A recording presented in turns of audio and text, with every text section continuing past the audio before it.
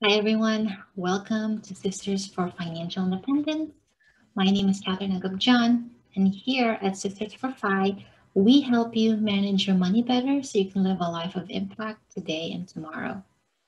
A big part of financial independence is having a career that grows with you and a career that also has a bright outlook for the future.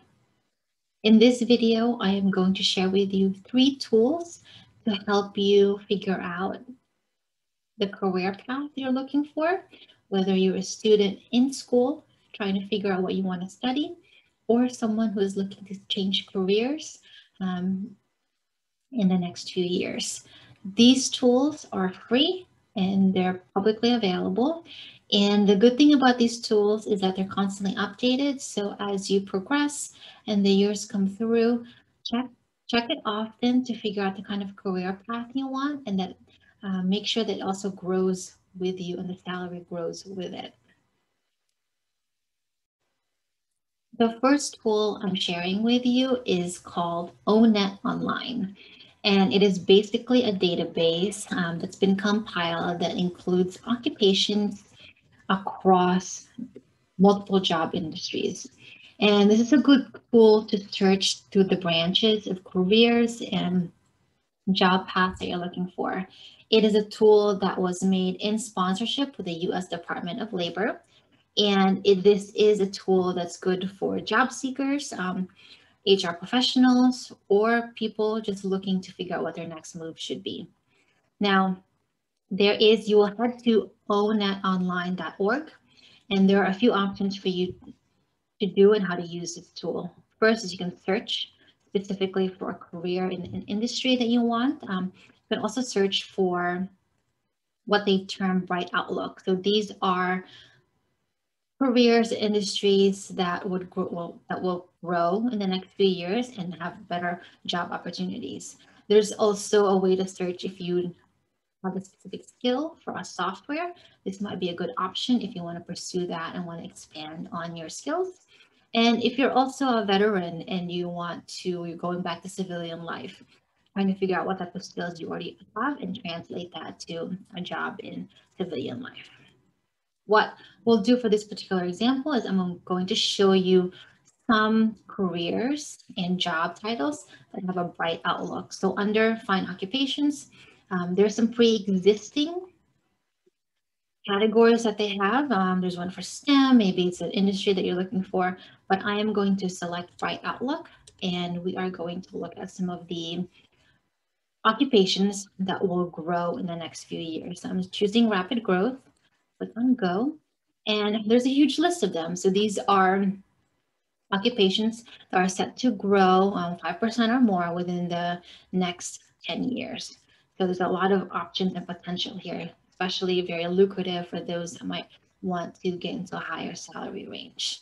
And what I will select, so there's tons for you to look into, from computers to custom brokers, technologists, economists. What I will do for this particular example is look into athletic trainers. What does an athletic trainer do? They evaluate and treat injuries or illnesses and provide care. And here are some of the job titles that you might be looking into if you're looking for a job. It could be just athletic trainer, or it might be instructor. It might be sports medicine coordinator. So something to keep in mind as you are searching and submitting your resumes to places. Some of these will never match one-to-one. Some companies kind of have different titles for similar jobs. So good to know what some of these are, so you will have a heads up on how to look for some of these positions that you have the skills for. For this particular occupation, you'll see some of the tasks that you'll be asked for. Is this something that you want to do? Make sure the athletes are ready to play, care for injuries, conduct assessments. These are some of the technology skills that might be good for you to already have under your belt or to study so that you're prepared to get to the workforce, some knowledge, some skills. And to the bottom of this are some things that are good to know, right? So most of this, for this particular occupation. It requires some graduate school. Some may require master's and even a PhD, an MD, or law degree. Depends on which branch you want to study. And also, if you go to the bottom, some of the education requirements. So it's important to keep in mind as you pursue the type of occupation and career path that you want, that the education might change as you kind of change directions. These to the bottom too are some of the things that you might that will require of you of the job. So it's important to keep this in mind. And then closer to the bottom of this page, there's a section called wages and employment trends. And it basically gives you a projection of the wages in the next few years. So this particular info is for 2019, and the median wage, the average is 48,000 a year for an athletic trainer. Now, if you're in a particular state, you might want to drill down further. I live in New Jersey, so we'll go through New Jersey and kind of look to see what the average salary for this is. So New Jersey, between 21 to 95, depending on what your depending on the role, perhaps the experience in the years you've had in it. So this is kind of good to know so that you understand your earning potential as well as the ROI. So if you are going to go to school and take on some debt, it might be good to know that the salary for this is X, Y, Z, and if you have to figure out if that's worth it for you. You can also read more about what this particular job does and some of the specific industries and other sources that you can research and learn from to the bottom. So they have links towards the Red Cross, American College of Sports Medicine, just so that you have more information as to what does this job entail and the occupation entail.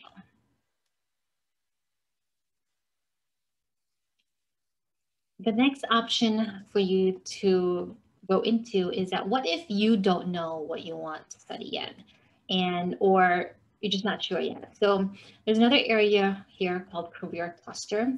And what that allows you to do is look at some other occupations in a specific field. So they do have a list of the categories here. And for this particular example, let's go through marketing. Now, marketing is a very broad term for a lot of things. And because it's so broad, it's hard to kind of figure out perhaps a specific job title or area that you might want to look into. So we'll choose a career cluster called marketing. And let's see what options we have. So here, they list out all of the career pathways for something that's in marketing. So you have something in marketing communications that is a public relations specialist. So this is your path potential, and this could be an occupation that you want to look for or a title that you want to look for in order to go into that. You might have some merchandising. So these are people who are looking for new products to sell. You might have sales professionals, and what that means could be just sales people. And operations can be an option too, telemarketers. So these are just areas for you to look into so that you have options as well as fields of study that you might want to go into so that you have a path to go into. So for this example, let's go into marketing management and let's look at what marketing managers do. So marketing managers, similar to the athletic trainers, they figure out, they plan, direct, coordinate marketing policies and programs. These are some of the job titles that could be related to marketing managers. You have an account supervisor, marketing director, product manager. And again, below is some of the tasks that you'll be doing. So this is something that you might be doing is compiling products or service offerings, some of the skills and software that you might want to learn more about so that by the time you get into the workforce, you're already familiar with some of these software. Salesforce is a big one that a lot of marketing managers will need to know. Maybe some development platforms that you want to learn more of. Again, so go through some of the activities, abilities, and again, all the way to the bottom is education requirements. Some of these require 4 years, some do not. It depends. So it's good to have that an idea of what that means. And of course, to the bottom is the wage and employment trend. So for marketing manager in 2019,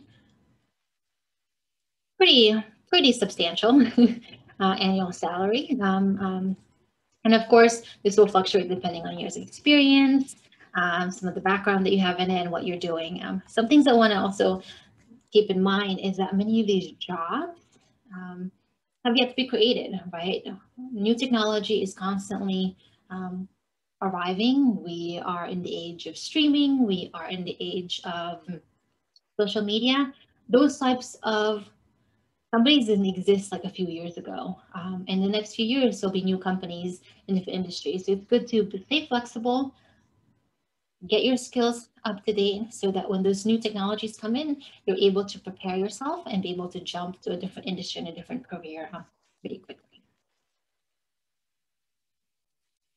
All right, now that we know that we want to study marketing or we want to be an athletic trainer, our next step will be to figure out if we want to go to school for it and what type of education we need. So the next tool, the second tool, is collegescorecard.ed.gov. Now, this is a tool that's been created by the US Department of Education, and it basically allows you to search and compare colleges, field of study, costs, admissions, and all of that so that you have a sense of where can I study certain subjects, how much will it cost me, and will it be worth it for my money as well as the growth of what I want to do. So if you head to that link, I'll also share all of these links in description so you have access to them. And at the end, I'll also have just a quick resource for you to have so you can readily access these links and these sites. So college scorecard, there's a few options. You can search for schools. So say you already know that you'll be going to a school nearby, you can search for that school. But what if we don't? What if we know that we want to study marketing, but we don't know what kind yet or even where? So what we'll do is do search fields of study. Here we will check marketing. Now, as we saw in our kind of career path analysis, there are multiple marketing options, right? So a good idea might be to look into all of these fields of study to see if that's the one that you want. There's certainly areas you can combine them, perhaps, or maybe if there's one that doesn't exist, figuring out if you can create one while you're in school. But let's look to see. So marketing can be for apparel, textile, marketing management, or business and personal and financial services, or management, marketing, and other services. So let's do this particular field of study. And what we'll do is provide you a list of colleges that provide this particular degree in business management, marketing, and similar related fields. It's a good amount of them, 217 results, and that's a lot, right? So what I'm gonna do is perhaps we'll drill it down a little bit, filter it. So I am currently in New Jersey, so I'm going just to search for New Jersey colleges.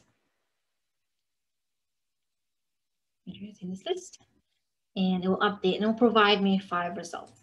Now, one of the things I also want to point out is that each college, just like each company, might label a major differently and a job title differently.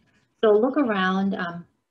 One college might call it marketing, another might call it business marketing. So look around because many of them have similar kind of offerings, and you might find that there's a college that offers what you want at the cost that you want. So here, there's 5 that offer this particular degree.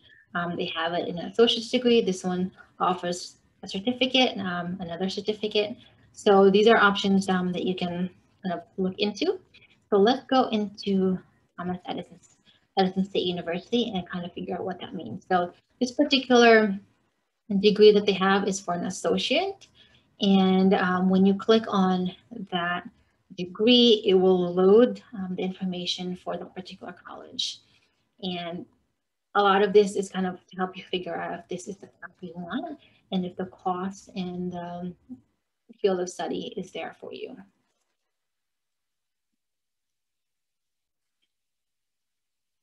Right. So these are the results for Thomas Edison State University for the particular field of study that we're looking for, business management and marketing. And this is a smaller school. It has around less than 10,000 undergraduate students. But if you scroll through, it'll also provide you other information about the particular school. Fields of study is perhaps if you change your mind and want to study something else, look to see what else they have. They also have degrees for business administration, maybe social sciences or nursing. Some of the costs will also be shown here, depending on what you're looking to study, perhaps a potential debt you could have once you finish school. And another breakdown of student body, salary, depending on the field of study, and of course, test scores and acceptance. So this is just your area, second area to kind of look into as you figure out if going to school or getting a second degree or more education is worth it. There's also an option for you to search by school. So say for instance, you live close to a college and you want to go there and want to try to figure out what they have. Let's do that. So again, because I live in New Jersey and I went to school at Rutgers, let's pull up Rutgers University. And this is basically, again, the information about the school, what it has. So Rutgers is a pretty large university. It has around 35,000 students, undergraduate students, graduation rate, and some of the average annual cost for it. But it has a lot of things you can study. So from science, communication, engineering, those options are there. And as you kind of expand all of these other options, you can look to see what does it mean? How much will this cost me to go to school? What if my family makes this much? How much will it cost me? All of this information. So you have an idea of if, again, one, we want to make sure that the ROI, if we're going to school, or even what we want to study is there, that we are getting that return back for what we're studying, and that we are kind of going through a career path that again grows with us and the salary grows with us, especially since we want financial independence and financial security for the future. There's also, if you were in high school and want to see like what does it mean to, what do I need in order to be accepted to this particular university, SATs, ACT scores, what's their acceptance rate. I will kind of caveat that I'm recording this kind of in January 2021, and a lot of colleges have removed their SAT and ACT requirements. So this might be good, especially if either you haven't taken it or have had the low score and don't have time to retake it. So reconsider reapplying and adding some additional maybe classes to your resume so that you have a higher chance of getting accepted into the colleges. Right, the third tool that we will look at is Apprenticeship.gov, and it is an official website of the US government, and it basically provides you an area to search for apprenticeships. And if you go to Apprenticeship.gov, head to the career seeker option and get started from there. And an apprenticeship provides you the ability to be in the workforce, learn while you're on the job, and get paid at the same time.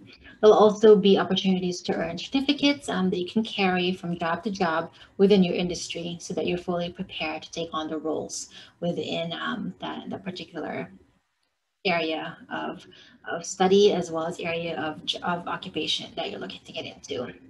Now, this is, again, with the US government, because the government wants to make sure that there's opportunities for many people.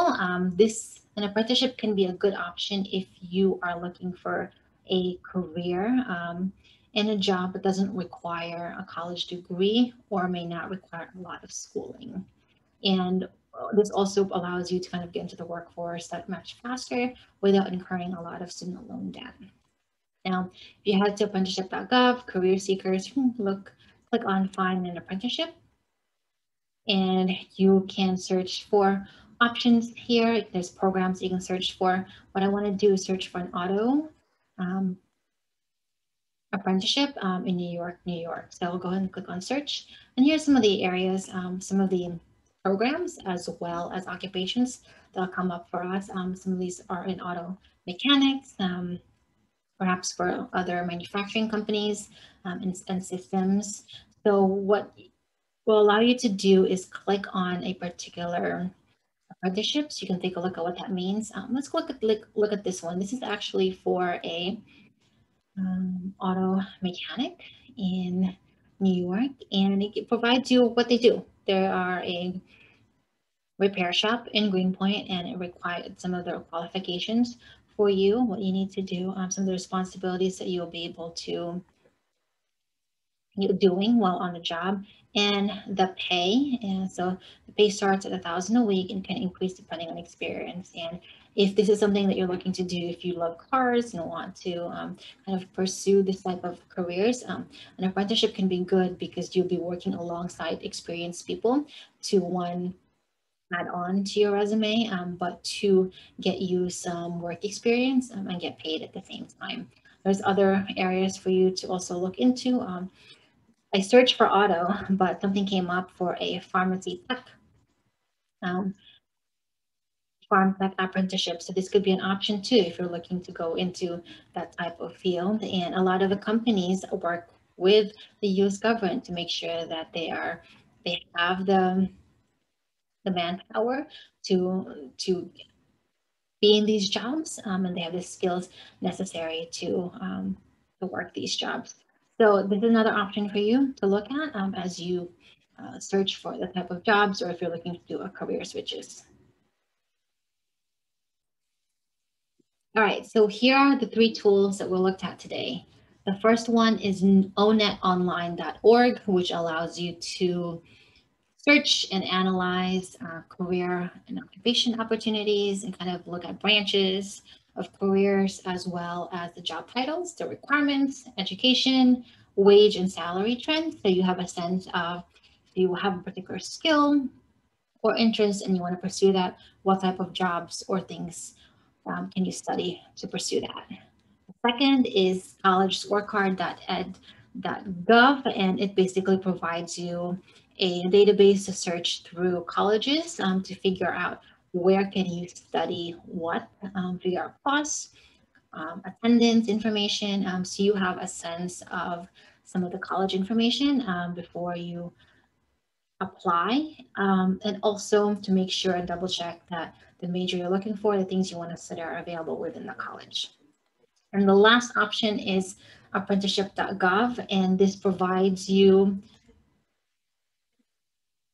an option to look for apprenticeships within like your local community that you can not only get to work, but also get paid and get certified so you can continue to grow your career within those fields. These tools are free, they're available, and they're constantly being updated. So check them out, review them, really figure out what type of things you want to study for, and look to the future because a lot of the jobs 5 years, 10 years from now have not been created yet. So make sure that your skills can be transferred from one area to the other because that will provide you kind of stepping stones as you search out new opportunities and kind of grow your personal skill set and get you towards financial independence. So thank you for tuning in. Like and subscribe to our channel Sisters for Fi, where we will help you manage your money better so you can live a life of impact today and tomorrow. Thank you.